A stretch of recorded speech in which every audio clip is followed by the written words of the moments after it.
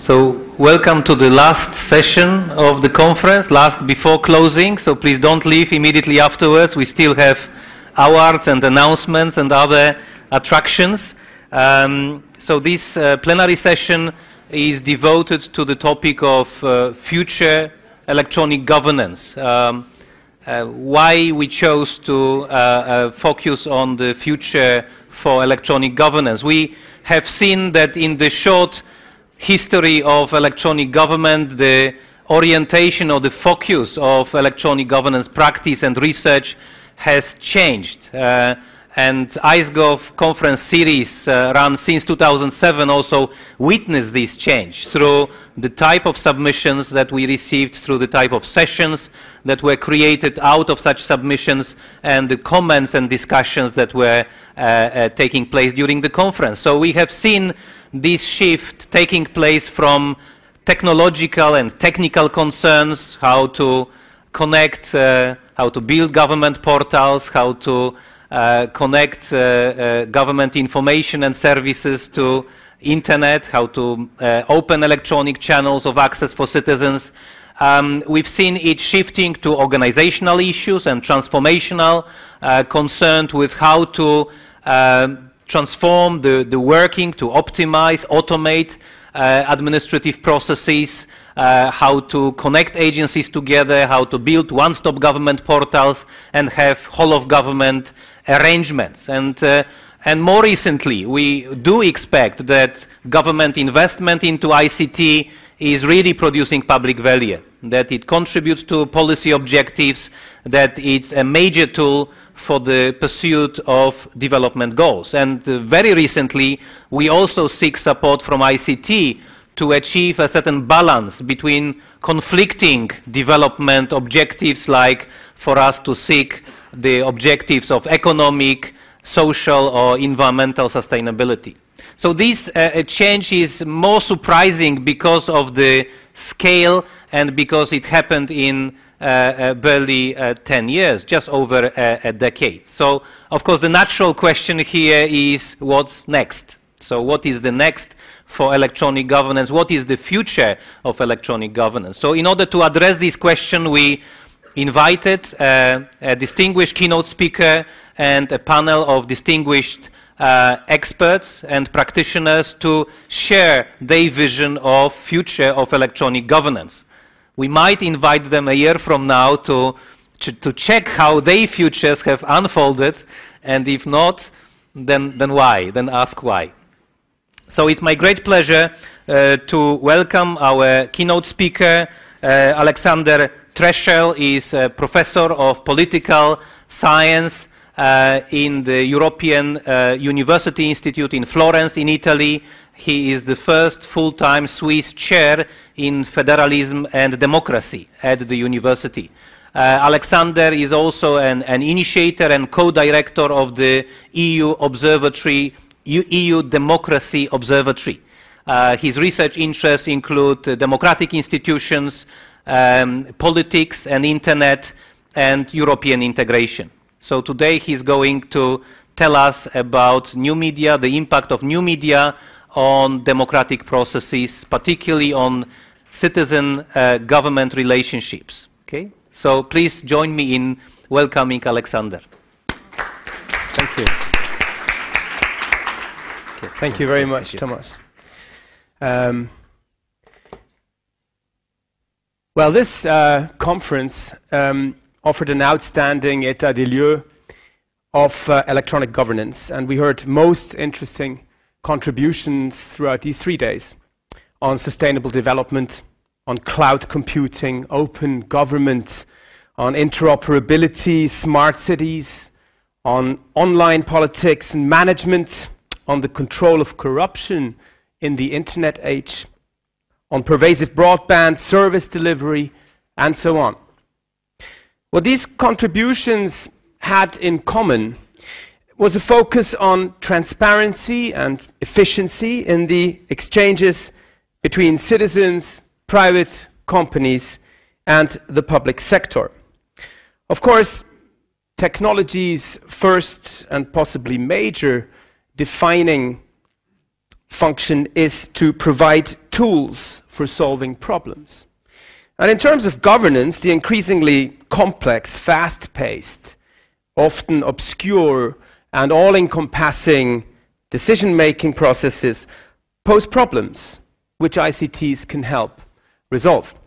And we heard a lot about the prospects of these innovations, which are basically designed to make governance more seamless, efficient, cost-effective and transparent, ultimately bringing governance closer to collectivities, firms and their citizens. Let me today, at the end of this conference, take one step back. I will also try at the same time to take 2 steps ahead.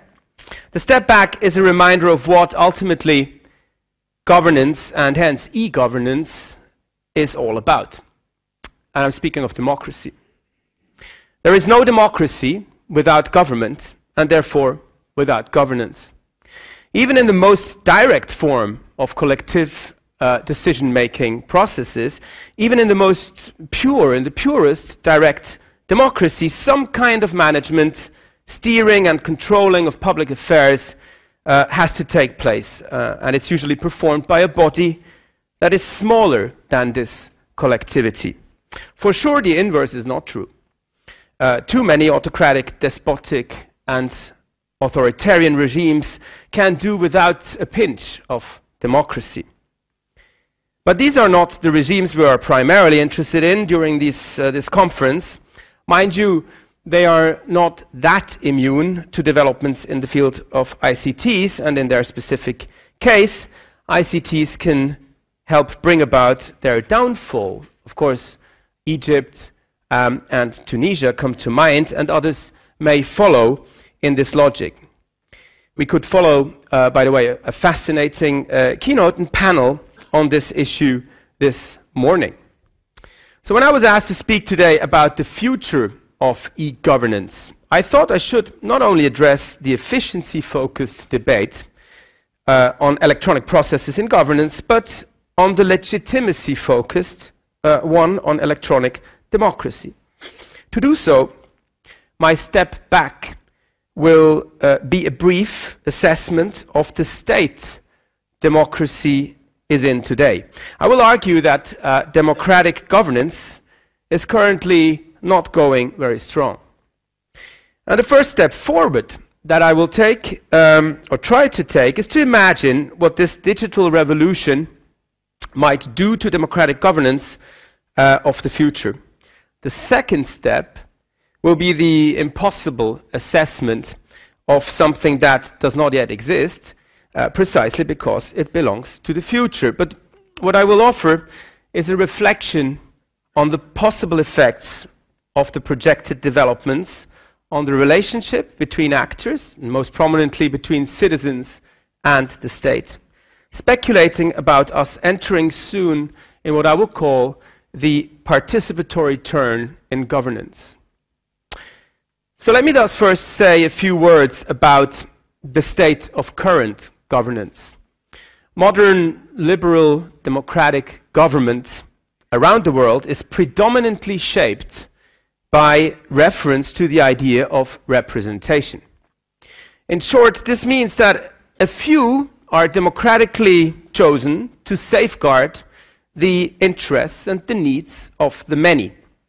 Members of parliament, ministers in government, judges and high-level civil servants are elected or appointed through various forms of selection mechanisms. And during their office, they represent voters, non-voters, parties, their own very institutions, the law, their local, regional or national authority, and vis-à-vis the exterior, their country. Together, the members of these instances of representation form the political, parliamentary, administrative and judicial elites dominating the world of representative democracy.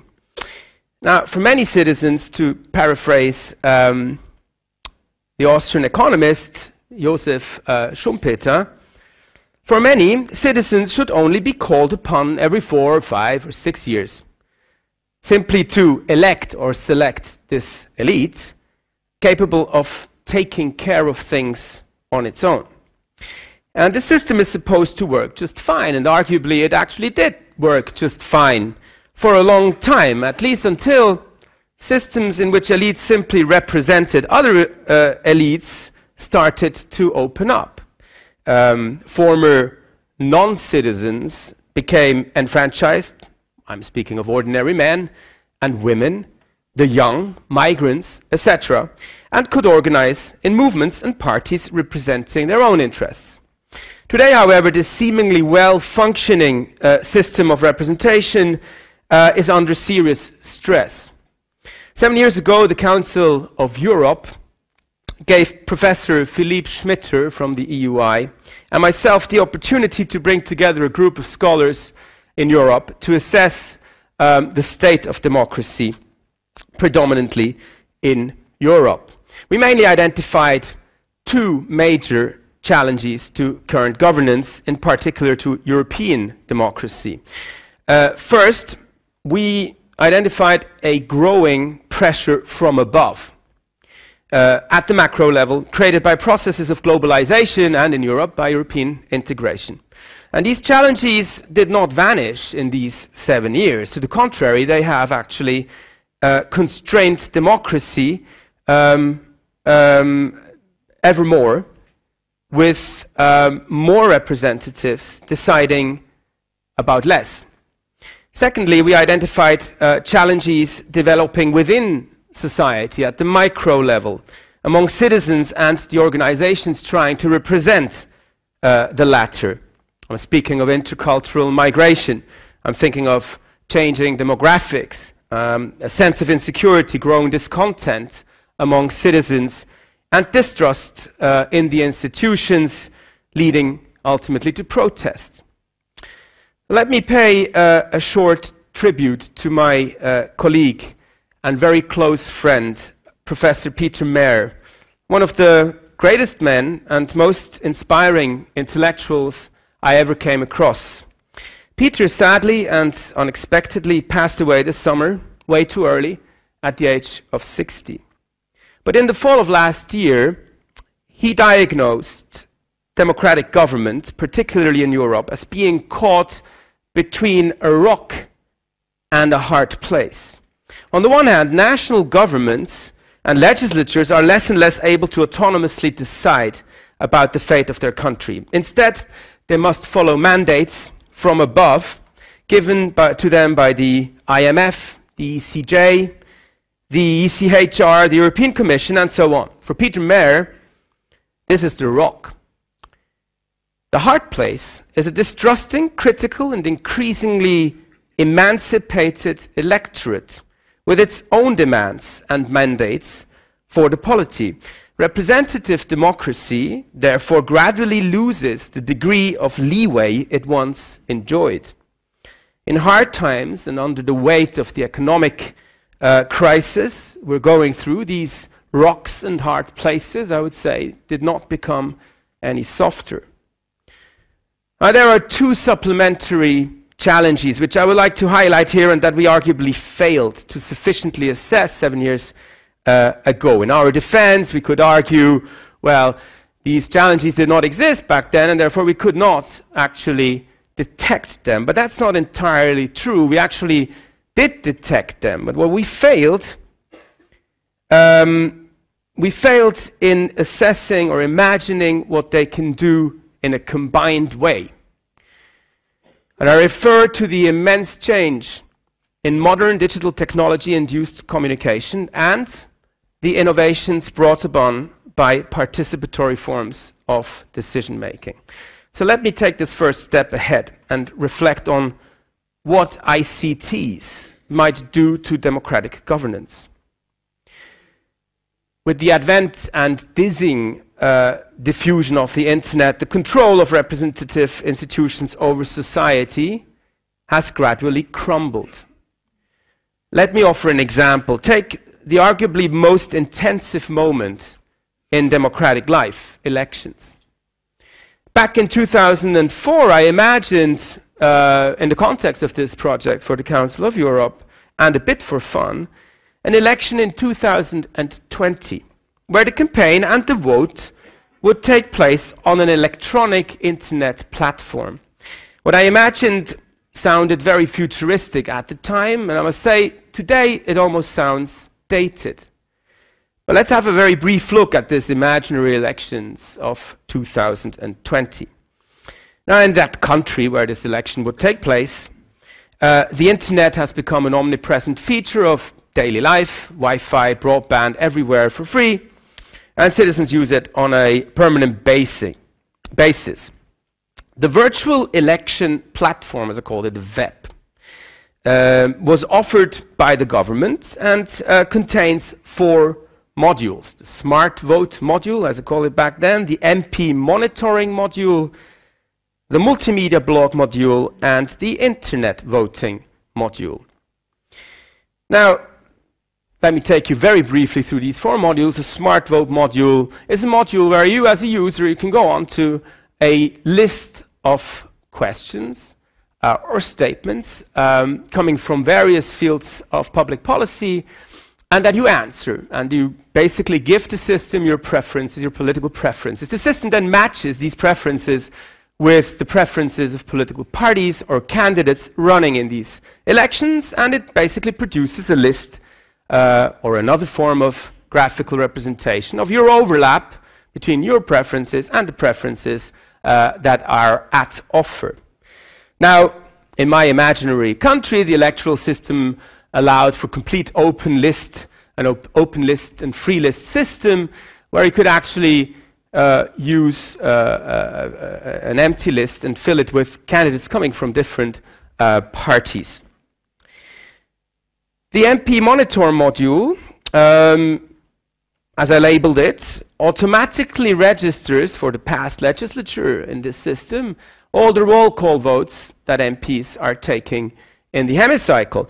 And therefore, it builds some kind of objective profile of what incumbents have been doing over the past legislature. And then the multimedia blog module in this virtual election platform offers the citizens the opportunity to interact with each other, to debate, to upload videos and pictures and arguments on the platform. And finally, the internet voting module pretty straightforwardly offers then this user of that platform to cast the vote via the internet. Now, you can imagine the immediate effects of such a platform. For sure, citizens would get better informed about the political offer.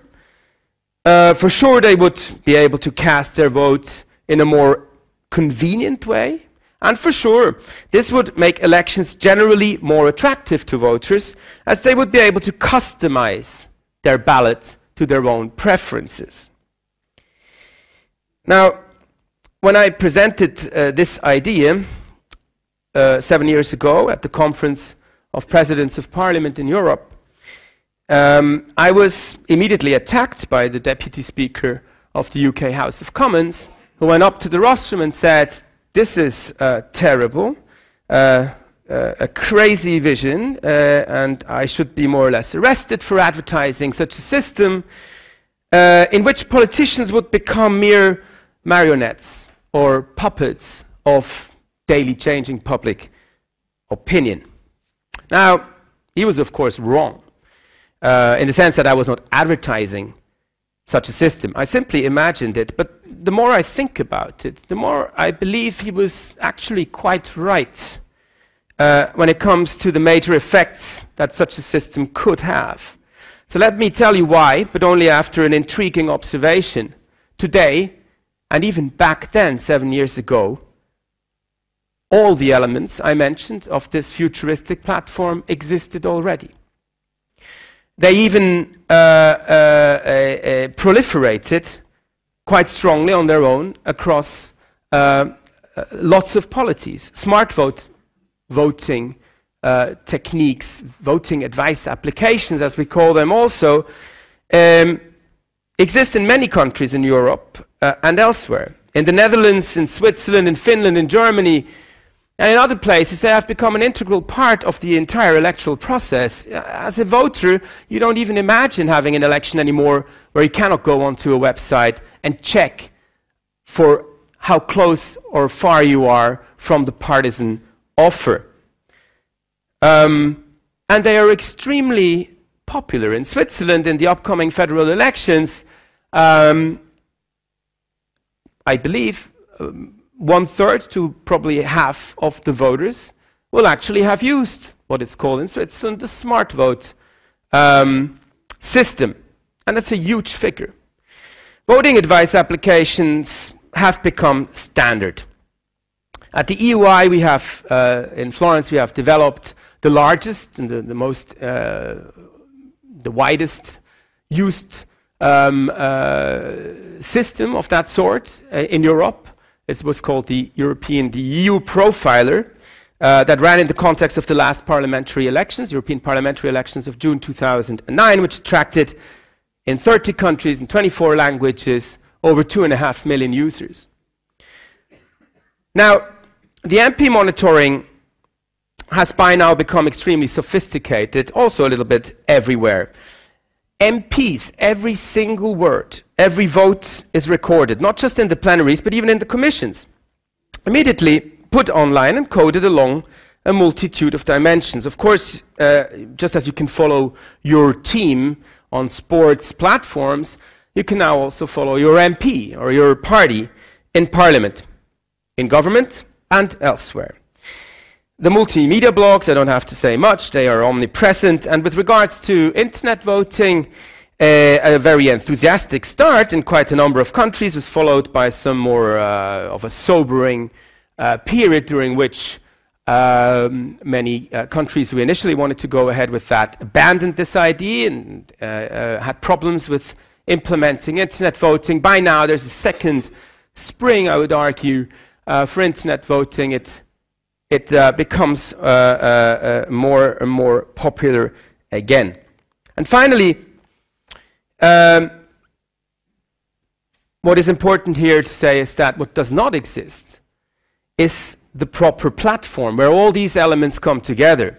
So the effects of the individual elements remain for the moment rather limited. And we have certainly not yet arrived at the very negative prophecy of the Deputy Speaker of the UK House of Commons. But in fact, internet voting does attract more and more voters, but its effects on participation remain still quite small for the time being. Also, first studies appear on the effects of voting advice applications on participation, on partisan preferences, and on vote choice. And there again, some effects are there, but they're still at least not very, very big. And the same goes for MP monitoring systems, etc. But imagine these elements proposed in a seamless way. I strongly believe that this will happen. There is no way one could be forever able to separate information provision and information gathering and processing by the voters, the act of voting and the monitoring of those who got elected. And when all of this gets together, we have a problem. And let me tell you why. Take a future voter who has at her disposal this web. The voter will fill out the voting advice application, select the best fitting candidates, vote for them online, and basically get a list back after the election telling them which of these candidates have been elected and the others can be discarded from this list. He has then the possibility to click on a link, say follow this MP or follow my party, a bit like in Facebook, the I like, and then the ballot will basically from this moment on, the system will automatically follow these MPs and report back to this user of that platform what's going on in Parliament, what this elected representative has been doing in Parliament.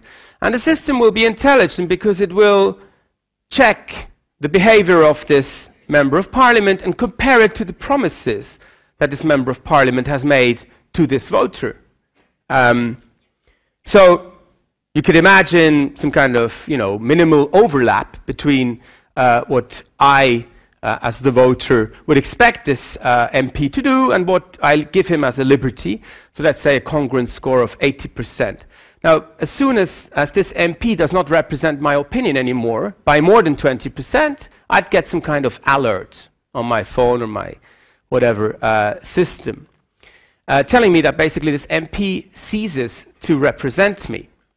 And this is a little bit like a yellow card that will be given to this MP by the system that I then, as a voter, can turn into a red one at the next elections and send him off the pitch.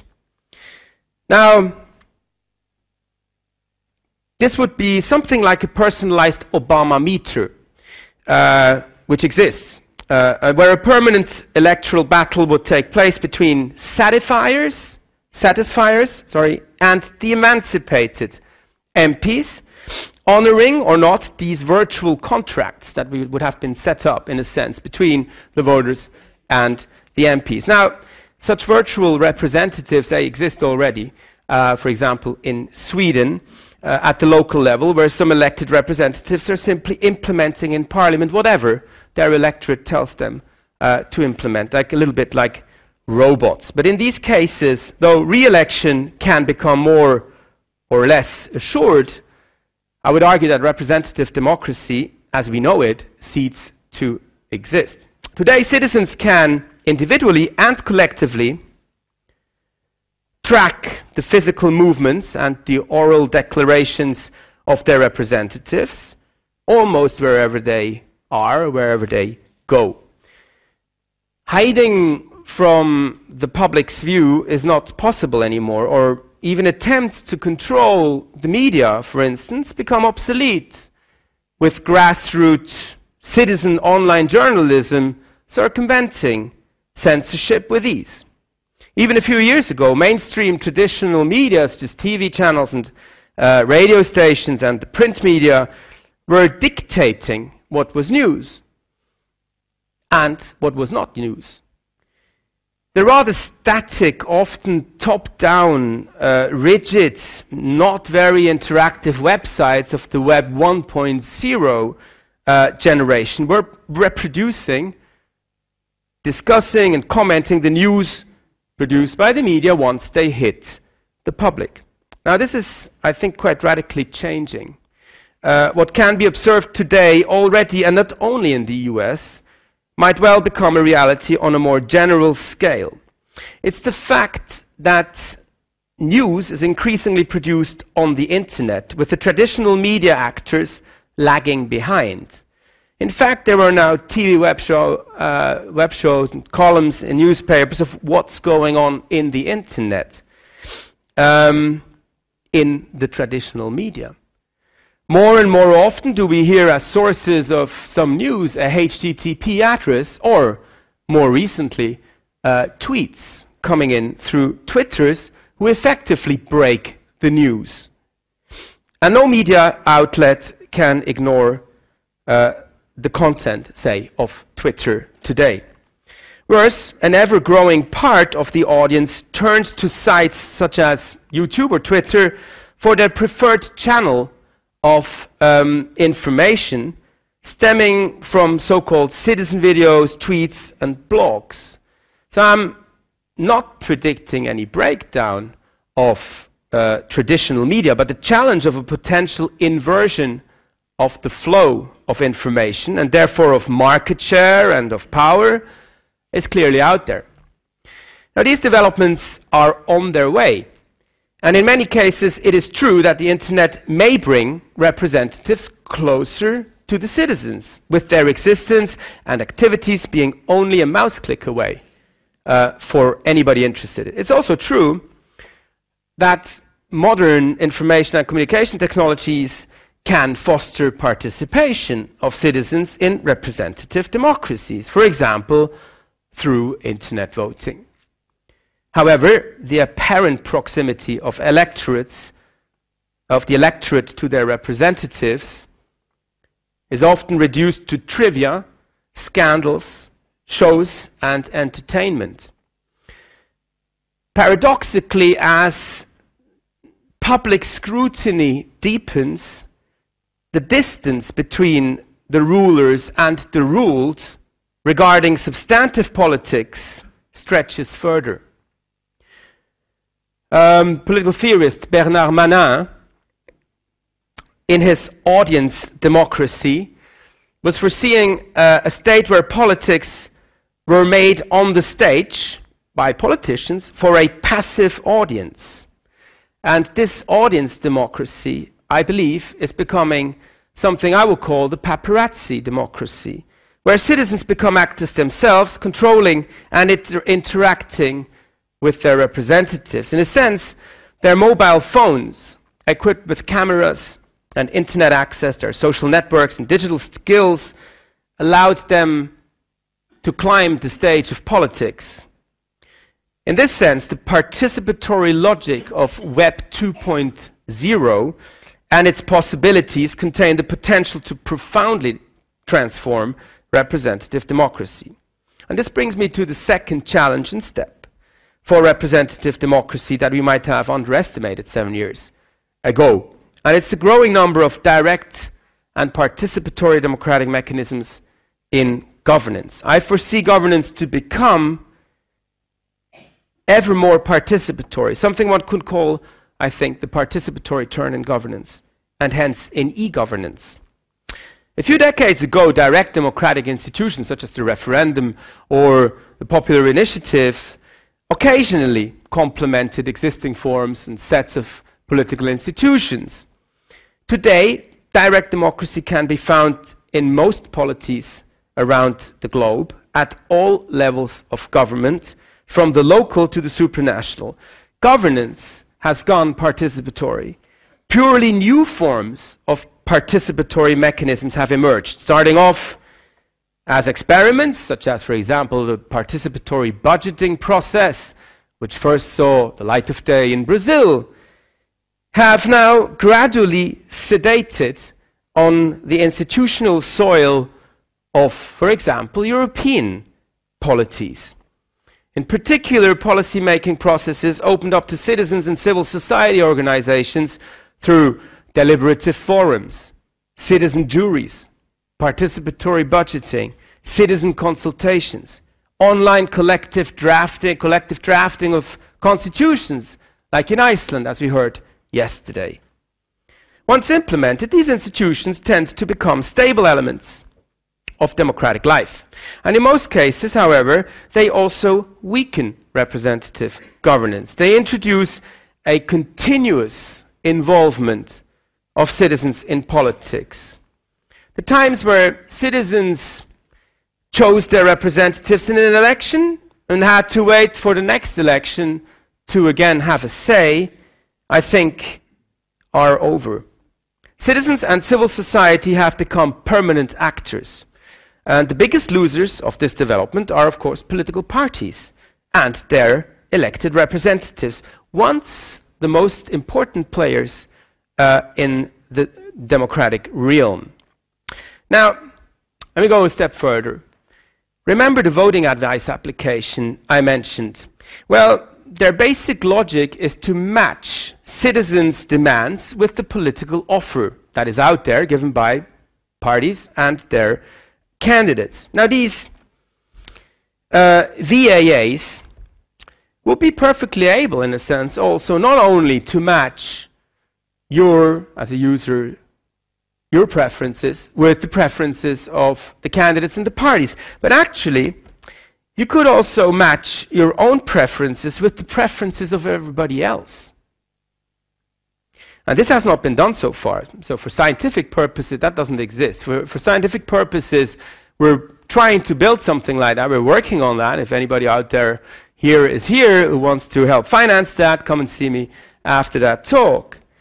But let's get back to the future again. Imagine now that in the next European parliamentary elections of 2014, say 10 million users will use such a profiler.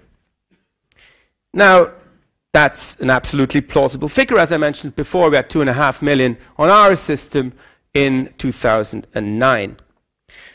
Now imagine this user being able to click a button, say, give me the 1 million users among these 10 million who match best with me, with my preferences. Or imagine this user telling the system, give me all those who have been using the system who have the exact same preference than I have on all of these matters. Okay? Now, this is technologically perfectly possible. But imagine something else that's technologically possible. Imagine this person then being able to connect to these matches through social networks, for example. Okay? A Facebook group, for example. What you have is basically the creation of a virtual party, of your party. Okay? That is much better matching your preferences than any of the established parties that are running in these elections. So, potentially, it's basically a party made up by people that are exactly like you. You want to get 1 million signatures for the European Citizens Initiative, a new instrument that was offered to European citizens by the Lisbon Treaty. No problem. The ECI, European Citizens Initiative, allows you to, or will allow you, once it's implemented fully, to collect signatures digitally. So basically, you're 1 click away from your own European Citizens Initiative. But this amazing empowerment of citizens, thanks to the combination of participatory governance and these developments in the realm of ICTs, comes at a price. When pushed too far, the process of opening up to participatory democracy, I would argue, can harm democracy tout court. The long term is gradually replaced by the short term, and legislating is exposed to a good deal of uncertainty, as an active citizenry can continuously change politics. At the same time, popular demands arise which may openly violate some basic principles and values upon which modern democratic societies are based. The recent popular vote in Switzerland prohibiting any new construction of minarets, or in that same country, the launch of a popular initiative in the summer of 2010, last year, asking for the reintroduction of the death penalty, clearly shows the limits of direct democracy. Discrimination and human rights violations cannot be excluded from the set of outcomes of these participatory processes. So the combination of the two challenges, modern information and communication technologies on the one hand, and participatory democracy on the other, can lead to a weakening of some fundamental institutions of representative democracy, such as parliaments and political parties. Online forms of democratic innovations, such as online petitions or initiatives, grassroots controlled tools such as online voting advice applications, allow citizens to learn more about their demands and the available offer. If not satisfied, these innovations give them the opportunity to act, and this independently from the traditional elites. In this sense, these challenges also offer opportunities, of course, particularly when they are bundled. The internet allows a larger proportion of the citizenry to take part in the democratic life of modern liberal polities. It is also true that it allows people to debate and connect across great distances and across borders. Participatory institutions and practices become more widely diffused thanks to internet technology. However, I would argue that clear limits have to be found and set to the proliferation of non-democratic demands funneled through such democratic processes. The scourge of discrimination and human rights violations needs to be fought with every available mean in order to preserve the values and principles upon which democracy, including representative democracy, is built. Now, the really scary thing is that nobody can really do anything against these developments. Students with a functioning server and a little bit of programming skills can produce highly popular voting advice applications for instance. But who can prevent them from doing this? Who can prevent a civil society organization to produce an online monitoring system of members of parliaments? And why should anybody prevent them from doing so in the first place? The jury is out there. But what I would like you to take home today is a brief reflection on the positive sides of these developments, which undeniably are there, while not forgetting that their combined impact on democracy might not be the initially desired one. So let me conclude. Representatives can no longer act like Josef Schumpeter once suggested and take care of things between elections. This is so because, on the one hand, they, the representatives, are no longer left alone. On the contrary, their acts are scrutinized and their behavior is monitored on a permanent basis. On the other hand, they, the representatives, are no longer on their own. Instead, ordinary citizens have started taking their place on the stage and have begun to take decisions and propose new issues to be put on a common agenda in between elections. Both scrutiny and co-decision are enhanced by modern information and communication technologies. Therefore, representative democracy, the way we know it today, is in dire straits. But whether democracy in general is also in dire straits is probably more open to question. Thank you for your attention.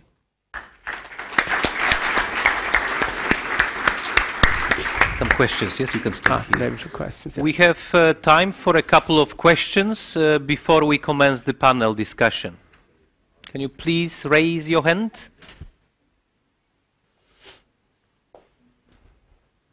Any questions?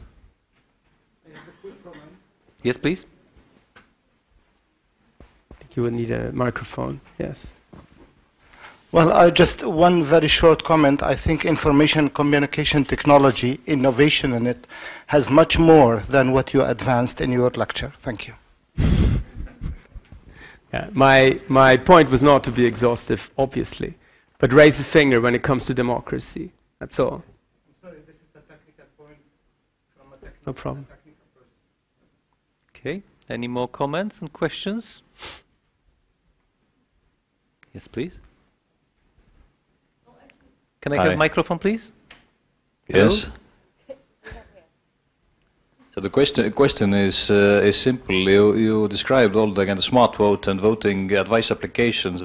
What would be the most likely candidates that would produce such results as you described? Do you know now? Well, they are produced on a daily basis. They already exist, these systems. They're just not combined. So far, the state has one monopole over one of these aspects, and that's voting. Okay, you cannot create an online voting system and cast a valid ballot if you're a university student or a civil society organization. This is still the state controlling that. But soon the state will have to give in and will have to allow the combination of, say, casting a vote and having people more easily access the information and the campaign that precedes that vote. I mean, this is the future, and it's always difficult to predict the future. Or as Einstein once said, I'm not thinking about the future because it's coming very soon. But I believe firmly that we're heading in this direction. Okay, please. Well, personally, I have no doubt that technologically we will get there. I mean, mashup technology that exists now makes it possible to collect different applications in a in a single space. So it's really not a question of whether, but when. However, when we look at the use of social media and the number of people actually participating there actively, then there are many more people who just follow and read and less people who actually actively participate. On the other hand, we are all overwhelmed with the influx of information, and it becomes more and more complex and really hard to evaluate the information. So there are currently discussions about whether there should be regulation on internet search engines, because the criteria that are obviously proprietary may influence what's being offered to us. And the same thing might apply to the voting advice system. What are the criteria for selecting information? And shall we be just under the influence on different power players? So in the end, I have a feeling that maybe there will be a shift in power, but even though these systems allow for full participation, I fear that it might not be actually taking place, because again, there will be a small percentage of population actually taking advantage of what is offered. To be very honest, I hope you're right. I hope you're right.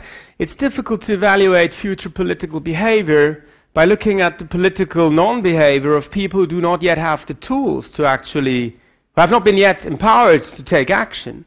So if you look at social media and you look at social networks and political activities on social networks, yes, you're true. There's much more lurking and reading than action actually taken. But again, if you add the tools to actually take action and to participate effectively through something that cannot be ignored by the elites, a popular initiative, then people may start actually acting the way they would do.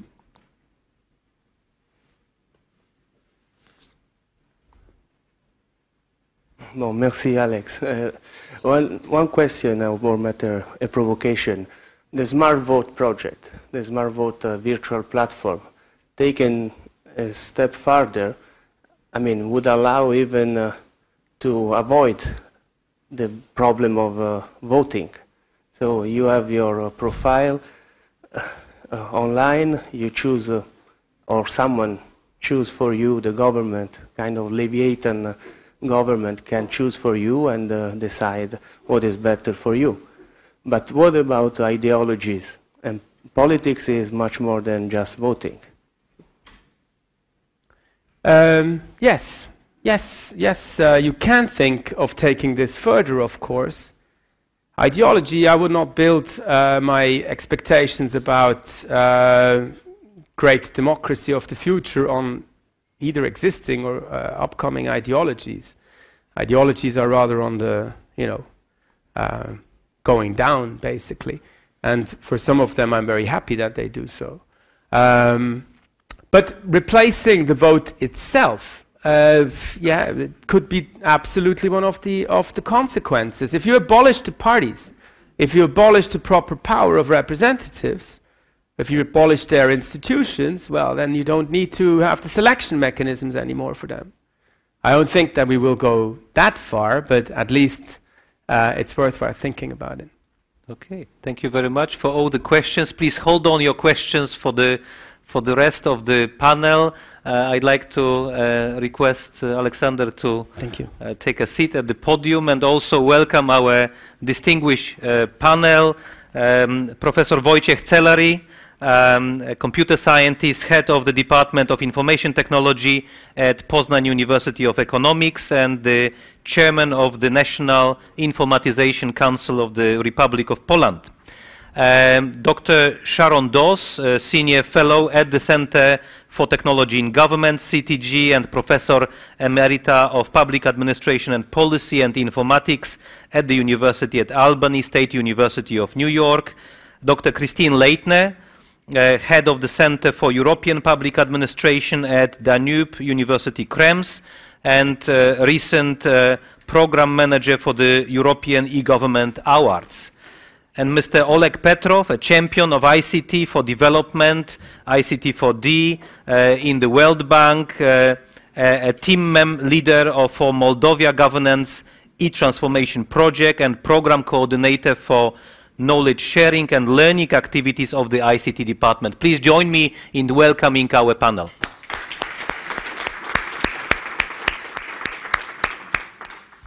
So I would like to request our panelists now to take a round in a brief statement concerning their vision for the future of electronic governance. Christine, would you like to start, please? Thank you, Tomasz, and thank you, Alexander, for this very inspiring introductory speech. Tomasz, when you asked me to join the panel for this future of e-governance, if you will, I was wondering in 2 minutes how much can I say. I have so many ideas about it and so many things to be said. So what should I focus on? And talking about the future, it would be good now to have a crystal ball, you know, and maybe the way I look at it, not being a digital native, it is like the story that you might have heard about the little boy asking his dad, how did you connect to the internet before you had a computer or a mobile phone? So I might get it totally wrong. But being a civil servant and having worked with public administrations for many years at the European level, at the national level, local level, and also, you know, being involved in education, I have a few remarks to the discussions we've heard in this conference. One of the issues that I'm a little bit worried about is the Wild West scenario that was depicted in the beginning of the conference by the President of Estonia. And I'm wondering where we are heading in this respect. Are we heading to a more transparent government or a more transparent citizen? And how are we going to balance issues about privacy and security? My feeling is, particularly looking at the European Union level, you have, I think, mentioned the data retention directive. I think the pendulum is swinging in direction transparent citizen. Yeah? So the protests we see and the opportunities that social media offer, and also the loopholes for piracy that we have, are actually maybe to be welcome, to strike the balance. Now, being a civil servant, how will the role of the civil servant, the civil service, change? We did a report for the 2003 e-government conference in Como in 2003, and there our main finding, or our main message was, e-government is the key to good governance. And it's not just about technology, but it's about a change of culture. And we're seeing that. We've heard all. I don't want to repeat what has been said before. But a key to good governance. And I think when we look at the issues that we're dealing with, they are global issues. This is a call for more global and stronger global governance. That brings me to another point, or to the second point, the change in culture. In the public administrations, we have seen it. I have seen the changes, for example, in my country, in Austria. I remember when I left Austria, I was 10 years, almost 10 years in Brussels and then in Maastricht. And before I left in the mid-90s, I remember we had an opportunity to send emails to our mission in Brussels. But they couldn't send us emails back because of security concerns. Yeah? I mean, everybody's laughing if I tell them the story, but it's not so long time ago. But at least for me, it's not so long time ago. So there has been massive changes, and we take it for granted. Huh? But one thing in terms of the change, and I've heard it, and you've heard it in the Manchester Declaration, collaboration, collaboration, collaboration. And it scares me a bit on the one hand, but also I'm an enthusiast of collaboration. It scares me because collaboration in the government context, or in the context of our discussion, means that it will be difficult to identify who's accountable. Huh? That our systems and in the way we look at jurisdiction, yeah, the concept do no longer work. So we need to make an effort here. But we definitely will have to have a set of rules and agreed rules, but how we get there, that's a different story. And I'm coming back to, let's say, the enthusiastic part of collaboration. And that's something I think we've heard a lot and we've understood. The key issue for the Tiger Leap in Estonia was looking into education. And for having or exploiting or reaping the benefits of this collaboration efforts, we need to create a culture of trust in many dimensions, and that starts with education. And it starts with people being able to live, if you will, a win-win approach. And it starts with creating an enabling environment for the civil service, because let's face it, it's not the person per se that doesn't want to collaborate, it's the environment that doesn't enable the civil service. So I think there is a huge education effort required, but we're seeing budget cuts in the field of education. And the third thing is referred to what you were saying, which is a more sort of general observation. I had a chat in a conference with the founder of Flügel television, you know, the Stuttgart 21 mechanism and the story about Stuttgart 21. And he was proposing a very interesting new model of representative democracy, this way I understood it. And I thought maybe we won't need political parties anymore.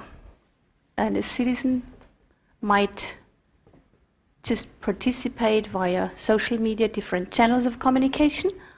But not all might want to actively participate, but they might want to find a trusted person, friend, who can act on their behalf.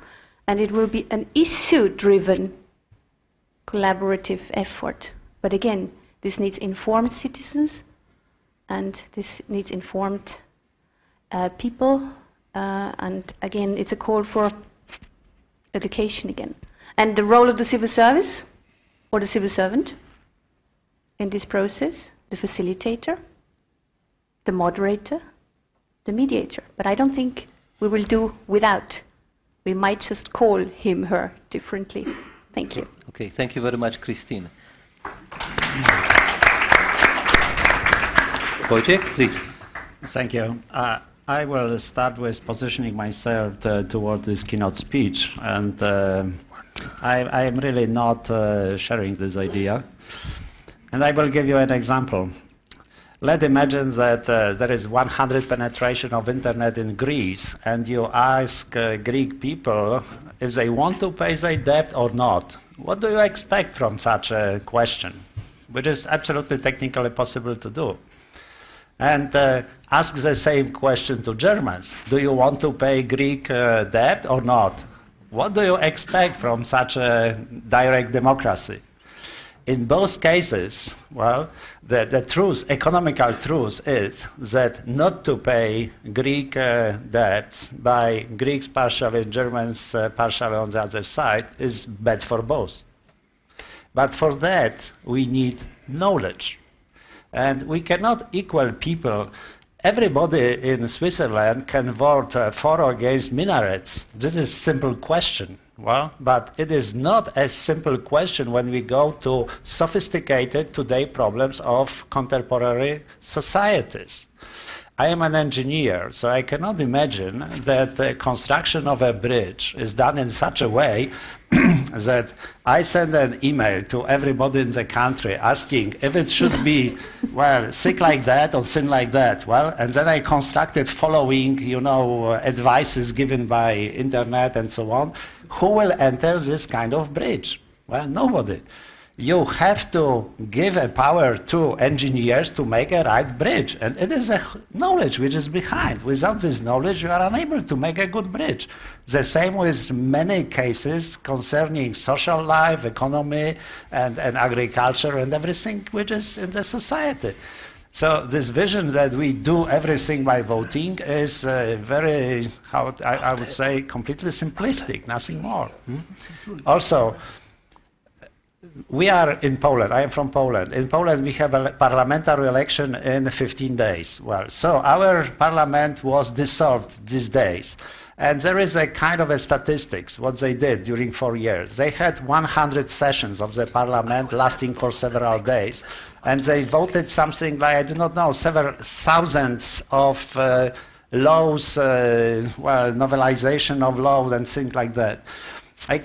It was done by 460 people who are deputies in Poland. Well, I cannot imagine that thousands of decisions during 4 years is made by 40 million people living in Poland. Well, even if it is technically possible. Well, but if people will be not engaged, because will be certainly not engaged, the next step for this direct democracy will be a law of making vote mandatory. Well, so every morning I wake up and I make a decision concerning the whole nation. Well, 1, 2, 3, 4, 5, 6, and going like that to 600. Well, and then I can go to work. This is completely unrealistic. Well, so I want not to focus on criticizing only. I want to say what is my vision of the problem. Well, with representative democracy. The key word is trust. Ideal democracy is like that. People are selecting representative to whom they trust. They are the best of the best. We give them power and they act in the interest of the whole society. This is ideal vision of democracy.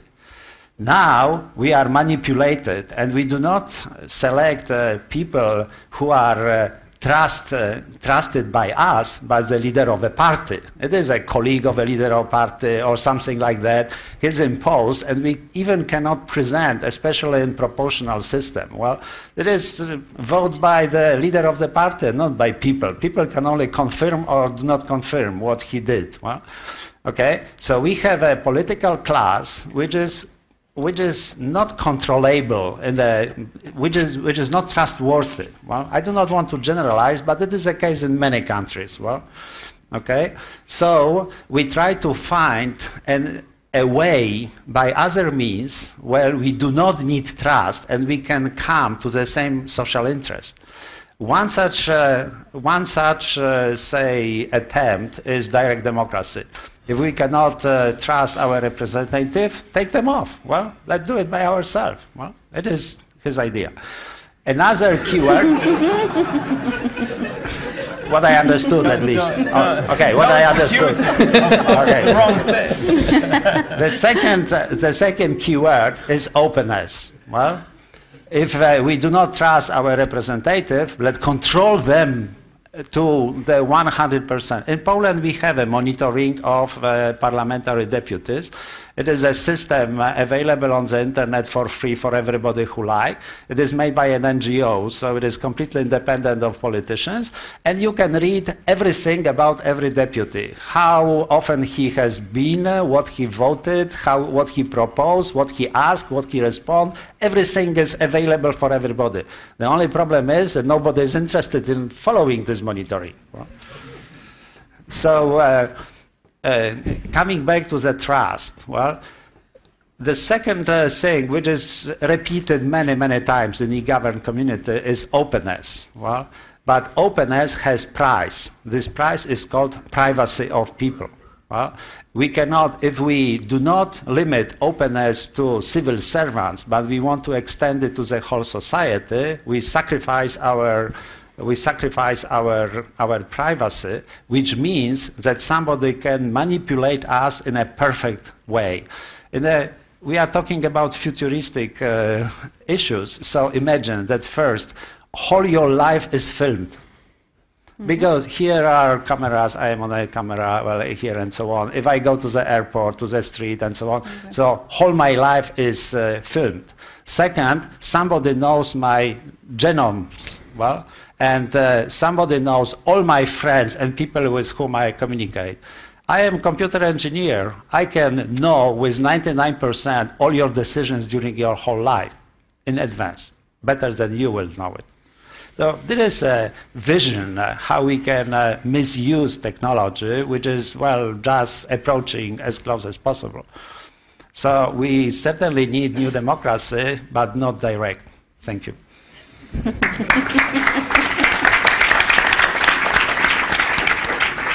Thank you very much, Wojciech. I'm sure a response from Alexander is forthcoming. Yeah, sure. In the meanwhile, Sharon, can you please? I'm really sorry that I'm following Wojciech. My point of view is less provocative, I think. I find it very hard to imagine the future. I find it much easier to try to think about what are the forces that will shape the future. And in doing so, like Christine, I'm sort of reflecting back on my own career. And so there are three things that I'd like to mention. One is we look at our current state and we imagine the future from a point of view. Each of us has a point of view. And the second is that our point of view is embedded in some sort of context that is not the same as everyone else's context. And the third is that as human beings, we look for ways to simplify enormous complexity, and so we choose simplifications and generalizations that let us get through life. So let me just say a little bit about each one of those things. My point of view comes from having spent a good portion of my career as a government manager. So I'm sort of an inside government point of view. And I've spent many years both as a practitioner of government and as a student and scholar of government thinking about how do we make the apparatus of government, the people who work inside government, the professionals of government, more effective, better able to deliver the kinds of value that we expect our governments to deliver for us. And my point of view is beginning to change, especially over the last 10 years, really much more so even over the last 5 years, where I've been pushing myself to shed the inside government view and think more from a societal point of view and recognize the non-governmental actors or the sub-state actors or the individuals who are all part of this enormous polity that we are engaged in. In terms of context, the kinds of things that Alexander talked about was a very dark view. I don't really like dark views, but I accept that that is a possible future because of the kinds of trends that we see around us, both social trends and technical trends.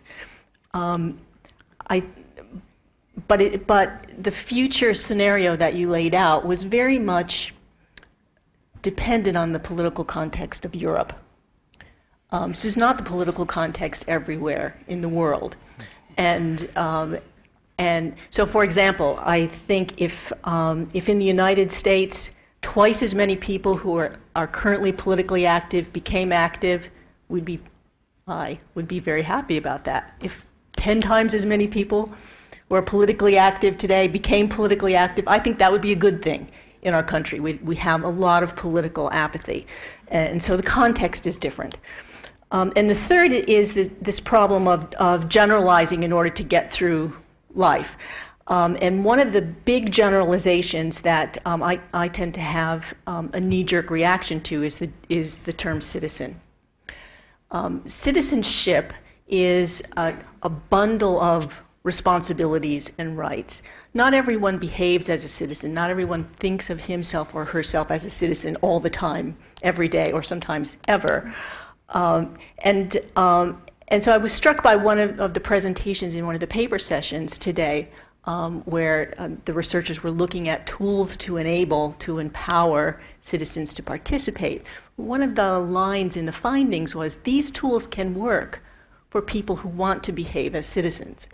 And not everyone does. And so I think that these kinds of issues before us they're challenging. They may lead to very dark futures. They may not. I think they won't lead to the same future everywhere. And it's up to us to be more thoughtful and judicious in how we interpret what we see around us, but also to be very vigilant in trying to understand the trends that are at work. And I think, Alexander, your point about understanding the confluence of trends, that we have before this point thought about separately is a really powerful and important notion. Thank you. Thank you.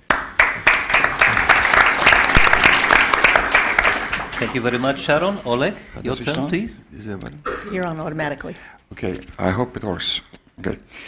First of all, I'm extremely pleased to be here in Estonia. It's my first visit. I've been working and collaborating with Estonian colleagues and friends for the last 10, 12 years, and finally, but I was looking for the right time to come here. Now this is the right time. And this is the right time to speak about the future. This very panel in Estonia, this is a country where we're seeing the future now. And actually one of the wise people on this planet said that the future is here now. It's just not evenly distributed. So I think by gathering here today and discussing what works or doesn't work, best practices, things which you're already doing, you're creating the future right now. Yeah? So we're actually creating the future by identifying what works, by spreading that through knowledge sharing, by talking to each other, by helping each other, by collaborating on those things which are already happening in countries like Estonia, US, Canada, Singapore, Korea, all the leaders of e-government, and you can be leader in anything. So in one area you can be the future. You're doing something which is so super innovative. That will be 20 years from now everywhere. So I would not be so pessimistic and say the future may be dark and we don't have any control. We have the control of the future. In fact, now we're creating it. So I would encourage you all to learn about what works from each other, and we're already doing this in this conference, and try to scale it up by replicating the good practices, sharing, collaborating. I come from the World Bank.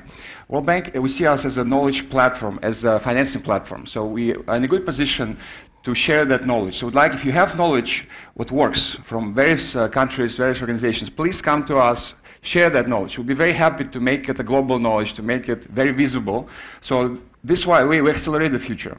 Because what is happening in your country may become mainstream 10, 20 years from now. This will be the future, right? So I would strongly encourage you to come to us and share your knowledge, because we have this open development knowledge platform. This whole openness topic is won the day.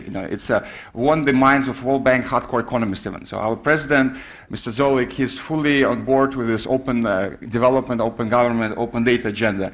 So we get this top leadership at the banks. We're mainstreaming it for our country operations, through the knowledge work, through all the other aspects. So we're really open for business in this open world, open development, open government.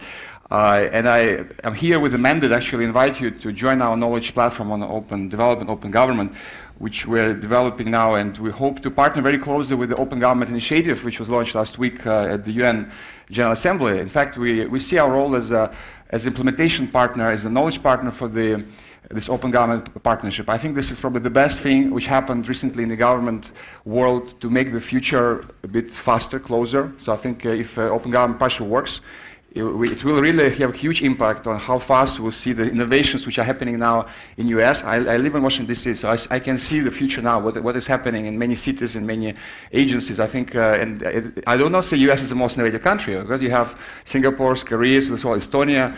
So, and I'd love to, really be more active and effective, helpful to you to spread your innovation, spread your best practices to accelerate this future.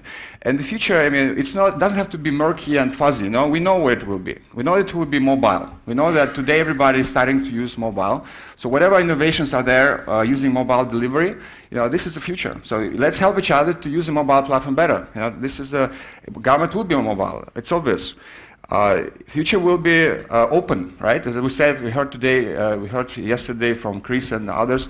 Everything is being opened up. This is a big trend. So we have highly participatory government. We'll have social media being extremely important as a delivery vehicle for governments. We have a PPP, public-private partnership, as a way to deliver services, not the traditional way of when government is in charge and doing everything themselves.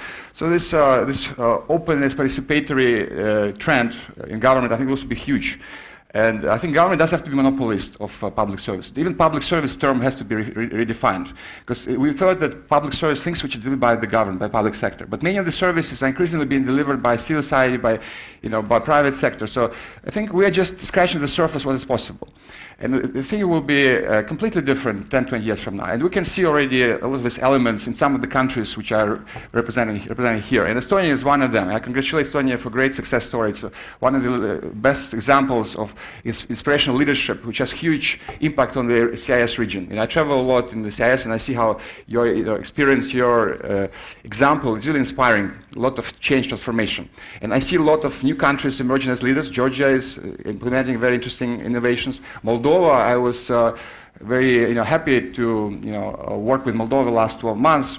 We have a very transformational project in Moldova, which is in the spirit of open government, first country to launch open data in this sub-region. CIS, and World Bank is financing that project. We work very closely with Yuri and his team. So we hope to have more such projects which are very transformational, open in nature, using our financing platform vehicle. So I'd like to again encourage all of you to partner with us. We will be happy to help you in any way possible. If you need financing, let's talk. If you need us to help you share your knowledge, learn from best practices, we have different tools for that. And again, I'd like us to be empowered and feel that we control the future. It's not something which will happen to us. Okay? So we are creating the future right now, right? Discussing what works. We are determining what will happen worldwide in the next 5, 10 years. Thanks. Thank you. Thank you very much for this very optimistic view. Alexander, it's your time to offer a response. Yes, okay. I have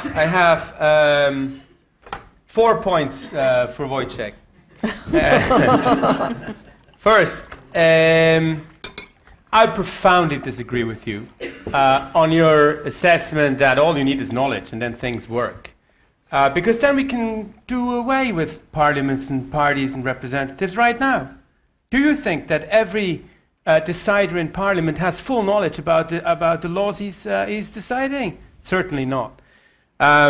So we have the same problem there concerning knowledge in representative democracies as we have it in direct democracy. By the way, I would like to use a metaphor that is used a lot in political science when we describe competency of the publics to decide about difficult points or complex issues. I doubt that even an engineer would know exactly how his car works in order to be able to drive it. You don't need to do that. You can drive a car very safely if you know how to drive without knowing how the engine works. Second point, I agree with you. Excessive direct democracy is terrible. It's very bad. This was one of my points. But no direct democracy is not possible anymore. Okay, it doesn't happen anymore. It is everywhere. And I would argue that if well institutionalized, within, with the necessary safeguards, well, then it is functioning and it's even normatively desirable, I would say. Third point, control of MPs, and nobody is interested in controlling Polish MPs. Yes, but precisely because these systems are not integrative parts of a bigger platform, for example, where these tools are linked to each other. And finally, the last point is that I also would like to say that quite a few bridges and roads and train stations are built and create quite a few problems precisely because citizens were not involved in it. At least that's what your contact in Stuttgart would certainly say.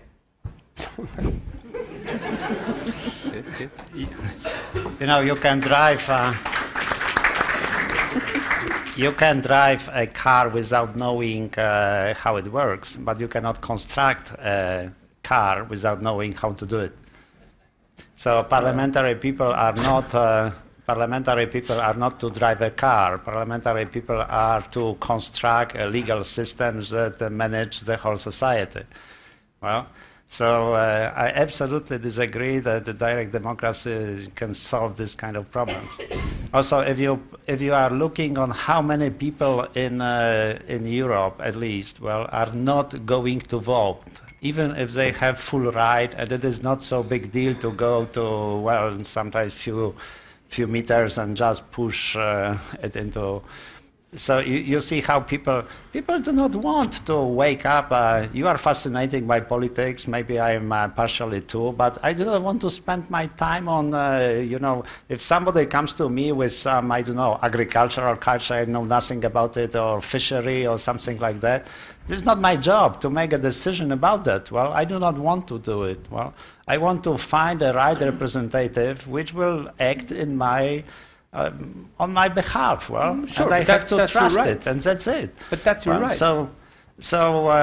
Also, I'm not fascinated by controlling my deputy from my city. Well, every day what he did, how he did, and so on. I can watch my kids, but I do not want to, the same way, follow my deputy. Well, it is so.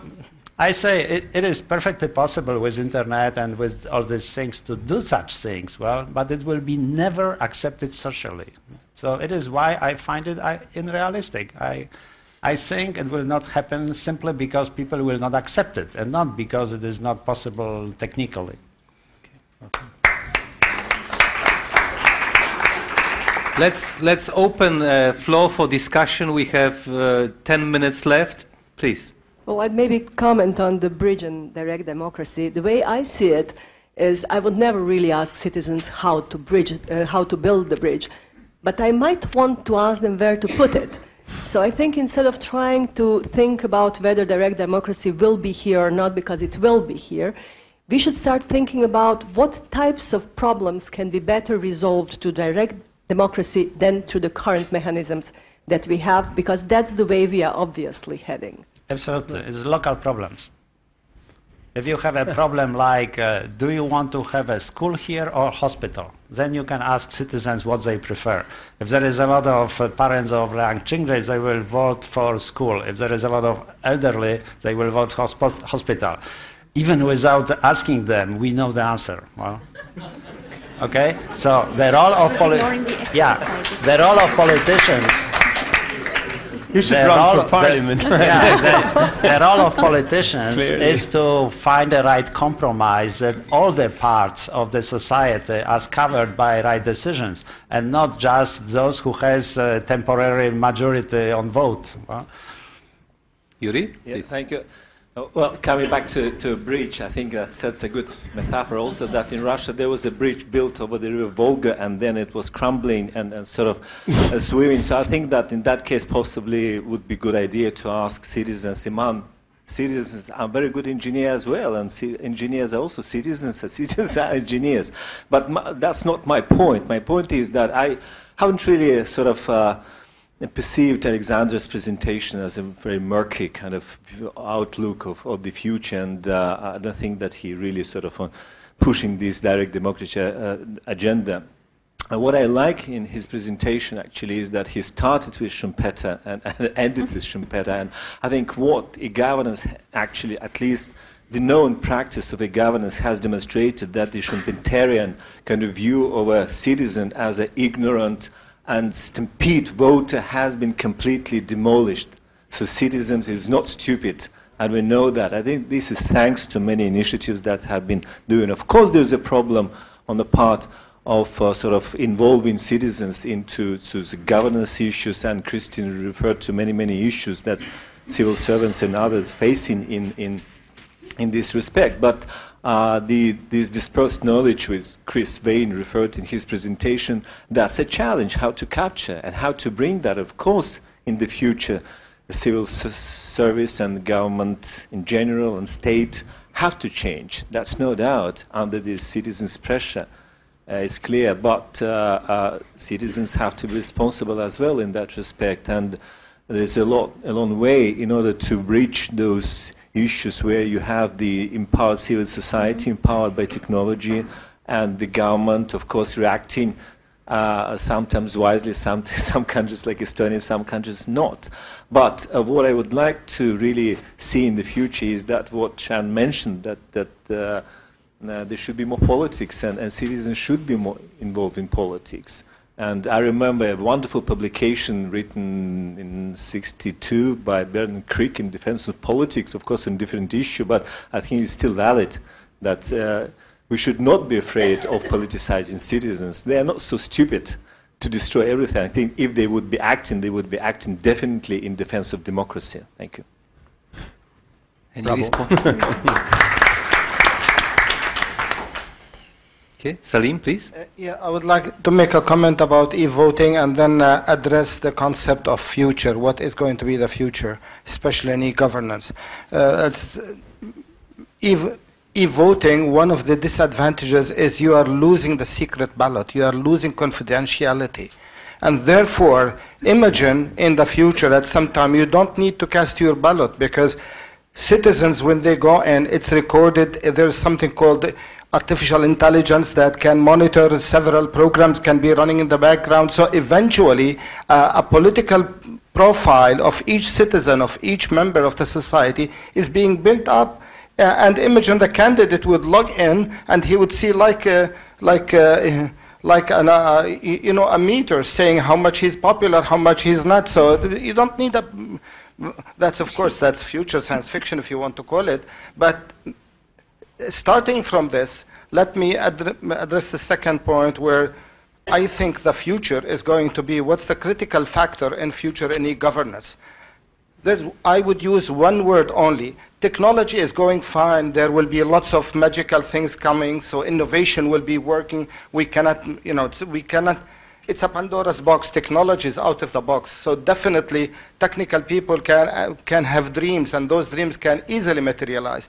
But the future is the word impact, the impact of e-governance, impact where the policymakers, the governments, when they use e-governance and e-government applications, what impact that would reside on the behavior of the citizen, behavior of the government, the decision maker, and therefore contextually all the society, considering that democracy and dictatorship is two sides of the same coin. It's a spectrum, so it's not like black and white. Mm-hmm. I can give citations where the most democratic country there is some dictatorship, and on the other way, on the other side, there is a dictatorship, autocratic rule, a country that at least the people feel somehow relaxed. Thank you. Thank you very much. Boiga, please. I have a question to Alexander. One of the things I see clearly from your presentation, which again is consistent with some of the messages we have been listening to in this conference, is that you claim that there has to be a limit, to everything, proving very simplistic. We listened, for example, to talks on the Open Data Initiative, and the lesson there was also an issue there was to what extent can government be transparent. And your argument here, fundamentally, the way I see your own talk, is that you're saying that you can't take this to the extreme. So we see an ongoing boundary or threshold dilemma. And the question is, how do you resolve this dilemma? Which of the actors, government or citizens, will be in a position to negotiate this boundary? So I feel this is a consistent issue when you look at the future. Things can't just go for that. It's common. It's a simple fact and common sense. But the issue is, how do you negotiate the boundaries? Okay. Thank you very much. Any more questions? Comments? Yes, please. Thank you. The question is about, is there a role for the postal service in e-government? Is there still a role? Postal services. I think so. Any of the panelists would like to address a question of the role of postal services in e-government? Anybody can make a vote and ask. It is like the problem is not in voting. The problem is what is the impact? What is the power of voting? Well, so if the decision made by voting it is advisory, all politicians are making by voting to some extent. Well, are collecting opinion and to know if they go in the right direction, acceptable direction, and unacceptable direction by the society, which part of the society, and so on and so on. It is also a kind of voting. Well, so the problem is not in voting. The problem is who has power, well, representatives or direct citizens. This is a question. Okay. I also like to respond to one question. it is not true that e-voting is not, we lose secret ballot. We have algorithms developed in IT which permits perfectly to secretly vote, but check by each citizen if his vote was counted in a proper way. The problem is again with trust, because if we have paper voting, the opposite party in any case can say, I want to check if calculations were right. Well, so you can always open and calculate again. Well, if you have electronic voting, only engineers are able to check if it was correct or not. Well, so every opposition party, which usually is not run by engineers, can say, I do not believe that it was correctly counted. Well, so that is the main reason why electronic voting is not implemented. Okay, it is because it needs a trust in the society.